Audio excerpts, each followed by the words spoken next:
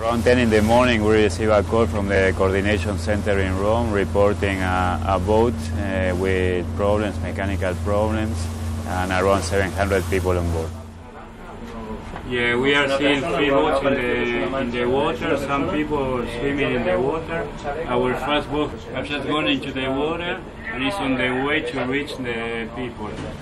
So when we arrived, we couldn't see the boat that was already capsized. We only just see the people all around. There were several people in the water, some of them with life jackets, other ones without. Rescue boats all around, and the Irish and Italian vessels were taking care already of the operation. This right here, spear leg wound in 2 places. We started recovering some of the people who were requiring medical assistance.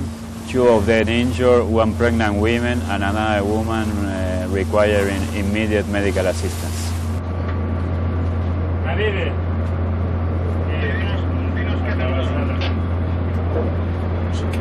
Absolutely all the people were under shock because of the circumstances.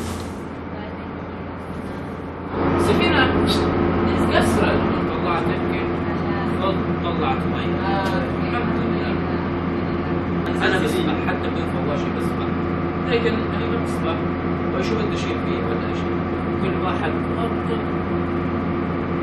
This tragedy is a clear indication that the resources to rescue people in the Mediterranean Sea are not enough. And this will continue to happen unless the resources are increased and reoriented towards a humanitarian intervention rather than a military one.